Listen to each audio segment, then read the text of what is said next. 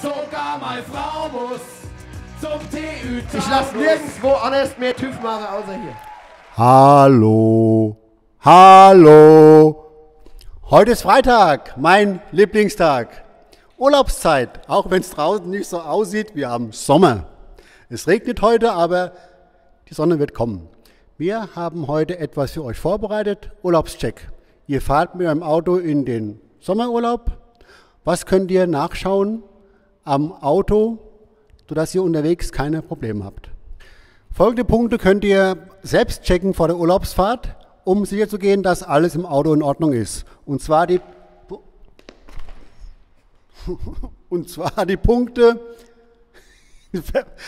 Verbandkasten, Warndreieck und auch Vorschrift ist die Warnweste. Oh, unser Warnwesten-Model.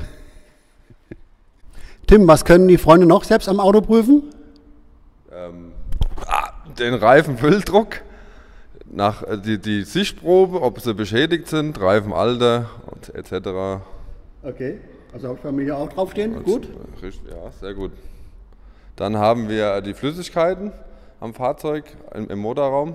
Im Motorraum, welche Flüssigkeiten?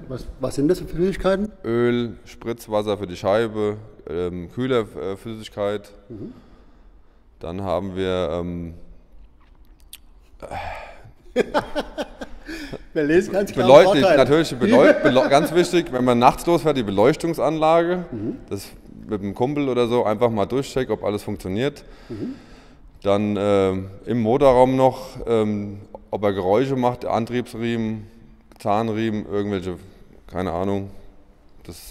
Wenn du keine Ahnung hast, wer soll es dann haben? Du bist doch hier der Kfz-Chef.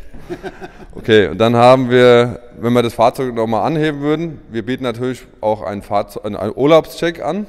Können Sie gern vorbeikommen oder ihr. Und dann müssten wir das Fahrzeug nochmal anheben. Da geht es dann um Fahrwerksteile, Bremsanlage und natürlich auch eine Probefahrt. Die macht doch der Kunde jeden Tag, oder? Ja, wir sind wahrscheinlich eher die Profis mit dem Popometer. Oh, wir sind die Sicherheitsexperten. Jawohl. Ihr lieben Freunde, kleiner Spaß beiseite. Was wir eben so ein bisschen locker aufgezogen haben, ist natürlich ernst. Bevor ihr losfahrt in den Urlaub, checkt einige Dinge. Wenn ihr es nicht selbst machen wollt, kommt vorbei, machen wir auch gerne für euch. Ansonsten wie immer, wir werden euch das nochmal alles an den Post anhängen in Schriftform, damit ihr auch wirklich sicher seid, wenn ihr in den Urlaub reist. Das war's für heute. Macht's gut. Tschüss. Sogar meine Frau muss zum TÜTaunus. Ich lasse nirgendwo anders mehr TÜV machen, außer hier.